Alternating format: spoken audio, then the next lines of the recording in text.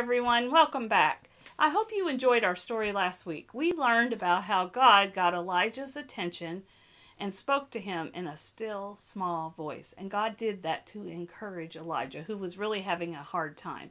Elijah felt like he was all alone.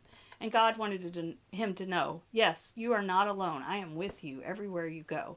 But also he heard Elijah's prayer, and he sent Elijah a helper. And that helper's name was Elisha. So this week, we're going to learn a little bit more about Elisha. And I'll tell you what happens to the end of the story of Elijah. But before I do that, have you ever had to do something that you really did not want to do, you don't like to do? Well, I'm going to be honest here. I do not like to do dishes. That is one of the least favorite household chores that I have to do, that I really don't like to do dishes.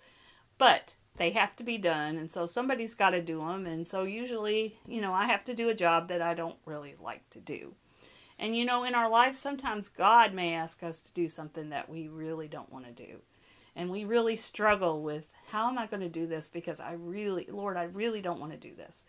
Well, in our story today, we are going to look at a man who was asked to do something that he really didn't want to do. And we're going to see how God worked to change this man's attitude in our story time today. Well, let me tell you a little bit more about Elisha. Elisha was kind of like an apprentice or a student of Elijah. And scholars think that he followed Elijah for about 7 years. And at the end of the training period, or the 7 years, it was time for Elijah to go. And God sent a chariot of fire to pick up Elijah and take him to heaven. And Elisha witnessed this. But before Elijah left, he had asked Elisha, what do you want me to do for you before I go? And Elisha asked him for a double portion of his spirit. Now we know that Elijah was a great man of God, and he had a really difficult job to do. And so I think Elisha, in his mind, is thinking, well, Elijah's going to be gone now. This is going to be on my shoulders. I'm going to have to do this job. I'm going to need all the help I can get. And so also Elijah was kind of like a father figure to Elisha. And a lot of times in the Old Testament, we read stories about the oldest son in the family gets a double portion of the father's wealth. Well, this is kind of the same kind of thing, but it's more of like he's asking for a double portion of what God has enabled Elijah to do while he was here on the earth. And Elijah, it becomes more of a picture of us of Jesus. All through the Bible, we might see different people who have some of the same characteristics and qualities that we see in Jesus. And so in this, God enabled Elisha to work miracles in his time. And we know that Jesus worked a lot of miracles while he was on the earth too.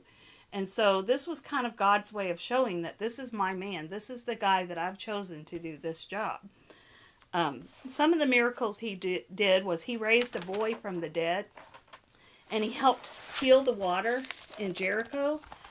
And then he even helped feed a lot of people, just like Jesus did with the loaves and the fishes. You remember that story? He helped a widow to be able to provide her. She was in debt to someone, and they were threatening to take her children away from her. And Elisha enabled her to find a way to make money to pay off her debtor and to take care of her family. Well, today's story, we're going to look at, to get back to the thing about not wanting to do something that God asked us to do. In our story time today, we're going to meet a man who was in need of God's help. But when God's help came, he was like, I don't want to do that. I really don't think I can do that. So we're going to talk about a man named Naaman.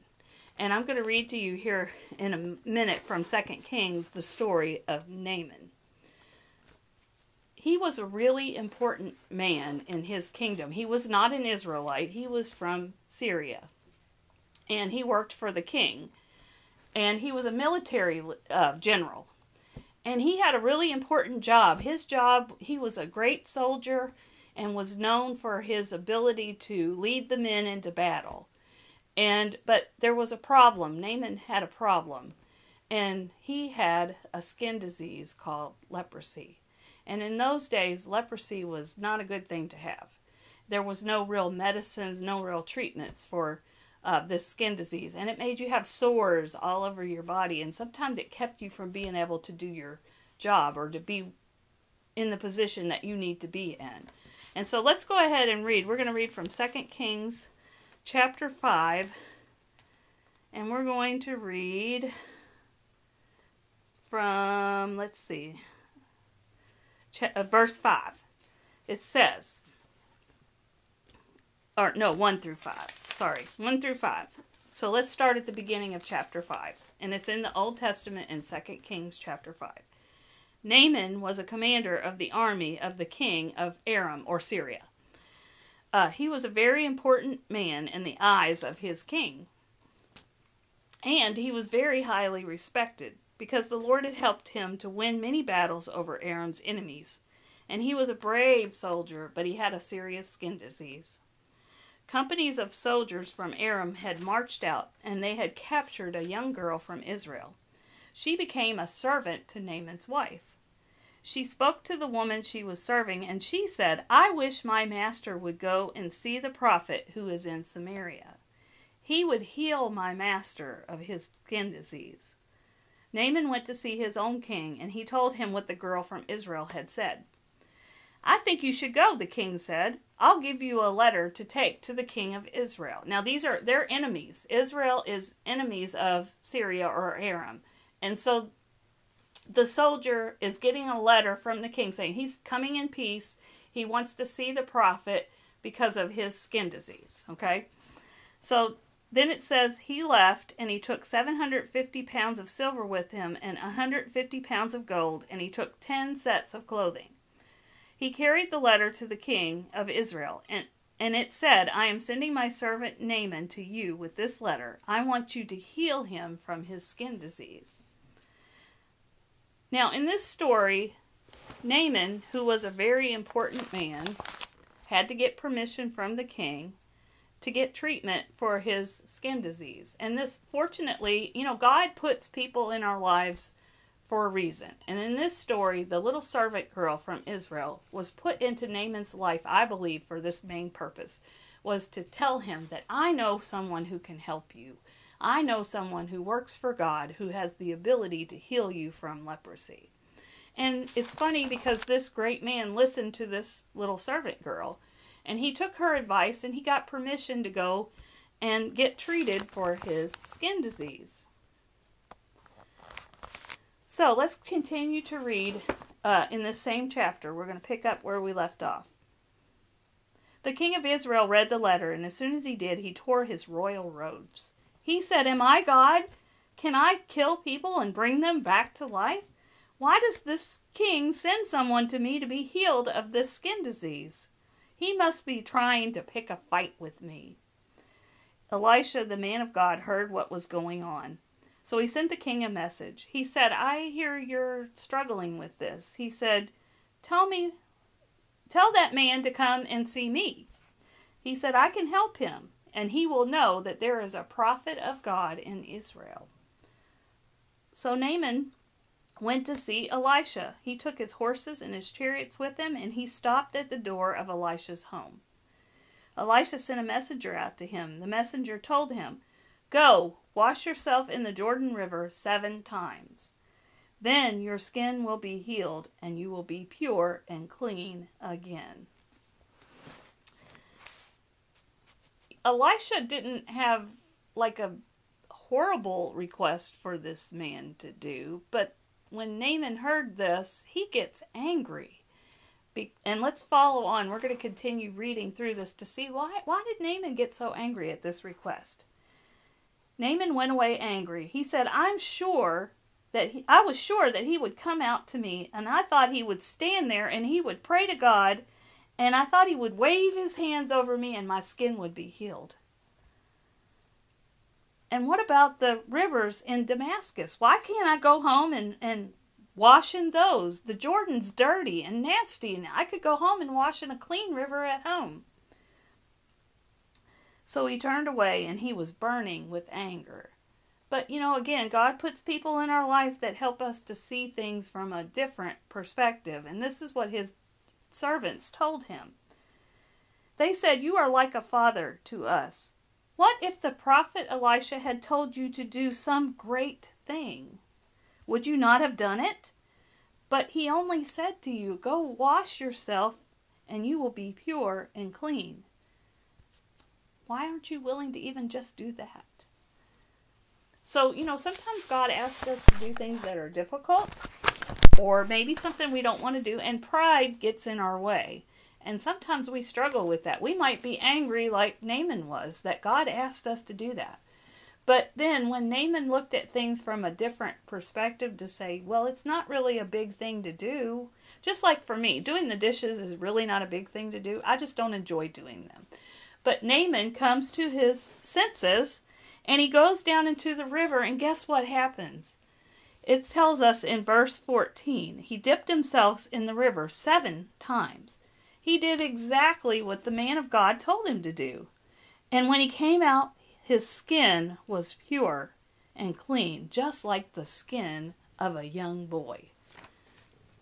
Naaman learned a valuable lesson here. It seems like Naaman had to figure out that his pride was what was standing in the way between him and God. And I wonder sometimes, did he get healed on the first time he dipped in the water? Or did he have to keep going and do 7 times before he saw the result? Naaman was humbled, and he realized something that a lot of people from outside of Israel had not realized yet. He realized that the God of Israel was the only true God. He was amazed, and you know what? He wanted to pay Elisha for what Elisha had done. But here's something I want you to remember from this lesson. That healing was a gift from God, and a gift is usually free, isn't it? In Ephesians chapter 2, it tells us that that salvation is a gift from God, and we don't have to work to earn it, and it's not something we have to pay for. It's a free gift given freely to us, so that we don't boast about it, but that we realize that God did it for us. And this is an important part. We need to have faith in God. There's nothing we can do to earn salvation from God. It is not the things that we do or the things that we pay for that make us worthy of God. He chose us to love us and to give us salvation for free. He sent Jesus to live on the earth to help us to understand how much he loves us and what he was trying to do for us. And pride can get in our way too. We want to think there's more to it than just having faith. But that's not what it is. Faith is required, but we think we have to do something in order to earn it, and we really don't. God's favor is on us because he loves us. That's the beauty of it all. He has already accepted us, and he sent Jesus for us. That shows us how much he cares about our salvation. Christmas is coming up here really soon, and we all think about gifts, and we love to get gifts for Christmas, don't we? Well, this is God's greatest gift that he could give us, freedom from sin and death. And if we want it, all we have to do is accept it and believe it. So, if pride is standing in your way of accepting this free gift from God, I want to tell you, I'm praying for you. I'm praying that, like Naaman, you will be able to lay down your pride and to follow God's command and have faith in him. It might not be something we feel like we need to do, but it's very important. And I'm going to be praying for you as we go through the next couple of weeks. We're going to start Advent lessons next week. We're getting ready for Christmas. I hope you'll come back and join me as we look at some of the people that Jesus had an impact on their lives when he came to earth as a baby. Let's pray. Dear God, I thank you so much for your word. I thank you for stories in the Bible that help us to see what it is that you want us to do. And Lord, if we have pride or something that's keeping us back from accepting your free gift of salvation, Lord, I pray right now that you would help everyone within hearing of this lesson to know that you love them, that you accept them, and that all they have to do is believe. I pray that you would remove that pride from them and guide them in your direction. Watch over us, protect us, and Thank you so much for the gift of your Son, Jesus Christ. Amen. Bye for now, and I'll see you next week.